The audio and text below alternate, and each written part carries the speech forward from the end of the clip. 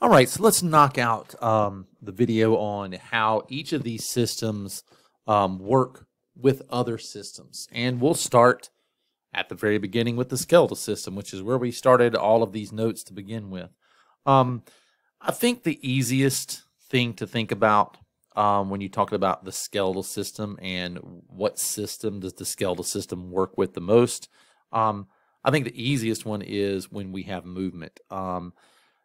Because the skeletal system works with the muscular system. That's how we move. The skeletal system works with the muscular system. And I think that that's probably going to be one of the easiest questions that they might have on the test, if that's even on there. How does the skeletal system work with the muscular system? Well, it works for movement. Or what two systems work together the most to cause movement? I mean, there are other systems that work together to cause movement, but which one should really come to mind the most? Well, it would be the skeletal system and the muscular system. If you're thinking about how does the skeletal system help some of these other systems, like the respiratory system, how in the world do they work together? Well, I mean, you got to think like the skeleton provides us with protection. And the ribs are a huge protection. They protect our lungs. Our lungs sit right behind there. And that's for a very specific reason. You don't want your lungs to get hit. That could cause severe damage to you. It could kill you. So your skeletal system provides protection to many systems. Now you're probably thinking, well, Mr. Bullens, it doesn't provide any protection to my digestive system. There's no bones covering it. Yes, but it sits right back. You can kind of see right in here, and those where those hips are kind of dug out. That's where your digestive system sits. It does offer some protection in there. Your digestive system doesn't need as much protection as it would in others. I also have to think about the skeletal system in protection with the way the skull protects the brain, and I know that the spine protects the spinal cord, and that's huge for the nervous system, and that's the way the skeletal system works with that. Now, when we're thinking about the circulatory system, this is the one, I guess, odd thing that we don't think about a lot when we think of the skeletal system. It actually makes red blood cells. And I would say that's definitely how it partners with the circulatory system. So that's how those two systems work together, is the skeletal system makes the red blood cells, the circulatory system circulates those. Now let's talk about the muscular system. We know that the muscular system works with the skeletal system. We literally just talked about that, and that is to provide movement. However, how does the muscular system work with the digestive system? That's a great question. That could end up on the test. And it literally is from the very start. The act of chewing is from muscles. Your tongue is a muscle. Remember, it's one of the things that starts breaking down your food. When you swallow your food, smooth muscle moves your food to the stomach. When your food is in the stomach, smooth muscle around the stomach churns the stomach around, breaking that food down even more. Your food is then transported into your intestines, small and large intestines, and smooth muscle again through peristalsis squeezes that food through your digestive system. So the muscular system moves food through the digestive system. That's most definitely how that works. We talked a little bit about the excretory system. I know that I posted a very quick video in an answer to someone. I didn't actually post one on here, and that's okay. There's not a lot of questions about the excretory system. But there is muscle around your excretory system. So when your bladder gets full, there's smooth muscle around, well, not smooth muscle, sorry, muscle around that. You control it, so it's not smooth. And it squeezes and it helps you pee. I mean, that's one of the ways that works out. How does your muscle help the respiratory system? Well, I mean, if we think back to what we saw, we have that diaphragm right under our lungs, and that contracts and expands, and it helps to take air in and push air out of our lungs. So that's how the muscular system works with the respiratory system. I think almost as easy, if not easier, than how does the muscular system work with the skeletal system is how does the muscular system work with the circulatory system? Well, the heart is part of the circulatory system. It's a huge muscle, and it is what moves all of the blood. Now, when you're talking about the nervous system, these two systems do work together. they send signals back and forth. If you were to walk into the kitchen, you maybe accidentally put your hand on the stove. A signal goes from your hand to your brain, and it says, this is way too hot. And your brain, in such a fast time, sends a message back to your hand to tell you to move your hand out of the way. And the amount of time that takes is like so very little. That's how fast those messages are traveling. But your muscular system is sending and receiving messages from the nervous system. When you get super cold and you start to shiver, like you can't really control that, that is your nervous system and your muscular system working together to say, hey, muscle system, when you move a lot, you generate heat. You get the body warm. I want you to move and shiver until you get the body temperature up to something that I think is a little more reasonable than what it's at right now, because being this cold is not good for the body. Moves us into the circulatory system. Now, we've already covered how does the circulatory system and the skeletal system work together. Well, the skeletal system makes the red blood cells. The circulatory system circulates that.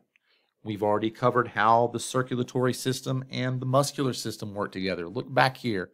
There it is, that big heart, that most important muscle that moves blood through our system. So that's how the circulatory system and the muscular system work together. All of the muscles need blood. They need those nutrients, they need that oxygen, they need that gas exchange, and the circulatory system gets that to them, and it's pumped there by the heart. But how do the digestive system and the circulatory system work together? That's a little tougher. But when you break it down into what the two things do, it really does make it kind of easy. The digestive system breaks food down into nutrients. How do those nutrients get transported around the body? In the circulatory system. So the digestive system breaks the food down. The circulatory system moves those nutrients around the body to where they need to be moved to. When you start thinking circulatory system and respiratory system, how do they work together? Well, one of the big things that your blood does is it moves gases, it transports gases, gas waste, and oxygen around the body.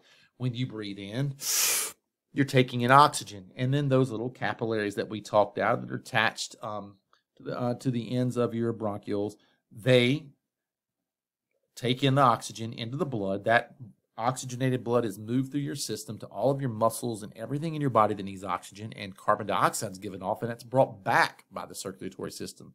So the circulatory system and the respiratory system, they help each other by moving oxygen and carbon dioxide in and out of the body, which is a very, very vital thing. Our nervous system keeps our heart beating without us having to think about it. That's important. The circulatory system supplies your brain with the blood that it needs in order to survive. If you lose the blood flow to your brain, you're not going to make it very much longer. So those two work together. This is where I get to the part where I'm starting to realize, we've covered so much of this already. And I don't know that this is anything other than review for most of you. So now I'll look at the respiratory system. And if I go back to the very beginning, we've already covered how the respiratory system and the skeletal system work together. The respiratory system is protected by the skeletal system, and the respiratory system provides that oxygen that all of our body needs. How does the respiratory system work with the muscular system? Well, you can almost see it right here under the lungs is that diaphragm that expands and contracts and pushes the lungs up and lets the lungs expand out to take in oxygen and then to breathe out carbon dioxide. So that's how those two work together, and we've already talked about that. The respiratory system is what delivers the oxygen needed to your digestive system, and your digestive system sends the nutrients to your respiratory system that it needs to function. So those two, although they may not work as closely as, let's say, muscles and skeleton, they do work together and they need each other in order to survive. Now, we need to look at how does the respiratory system work with the circulatory system. We just talked about that. It's that exchange of oxygen and carbon dioxide, and that transport system of the circulatory system moves all of that oxygen around the body where it needs to be. Now, the nervous system plays a very important role. Most of the time, we don't have to think about breathing because those signals are being sent and our diaphragm is doing its thing, our lung is doing its thing, and we don't have to think a lot about that. Yes, I can think, breathe in and breathe out, and I can do it. But I don't do that all the time, and that's a good thing that I don't have to think about that, because there's way too many other things going on in our life for us to have to think about that. And that's controlled by the nervous system, which is extremely, extremely important for it to happen. So the further along that we get even more repetition. So digestive system, how does it work with the skeletal system? Well, number one, the skeletal system offers it some protection. It holds it in place. And the digestive system breaks down the food into the nutrients that our skeletal system needs and to grow, to maintain, to stay healthy, and to make those red blood cells. The digestive system works with the muscular system. We know that pairing is the digestive system gets the nutrients needed for the muscular system, and that smooth muscle moves the food through our body. How does the digestive system and the respiratory system work together? Well, the respiratory takes in the oxygen the digestive system needs. The digestive system breaks down food into nutrients that the respiratory system needs. And our nervous system really does handle a lot of those things. There are times that we say to ourselves, man, I am hungry. That's when our stomach is empty and our body is starting to run low on nutrients. Sometimes you even get a headache when you need to eat. And that's your body's way of saying, hey, it's time to ingest some nutrients. I need this to feed the entire body. Your stomach might rumble. And so those are things that happen inside of your body. And then when you start to smell pizza and your mouth starts watering, that's all nervous system and digestive system interactions in place, which is extremely important. So now we've covered the digestive system. It brings us full circle back to the nervous system.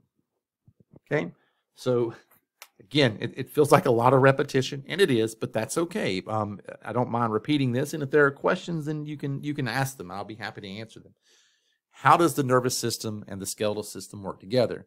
Well, the nervous system controls the entire body, and that's an extremely important thing. I mean, it controls everything. That's something that you don't want to have any outside interaction with, and that's why the skeletal system is so important in protecting the brain and protecting the spinal cord.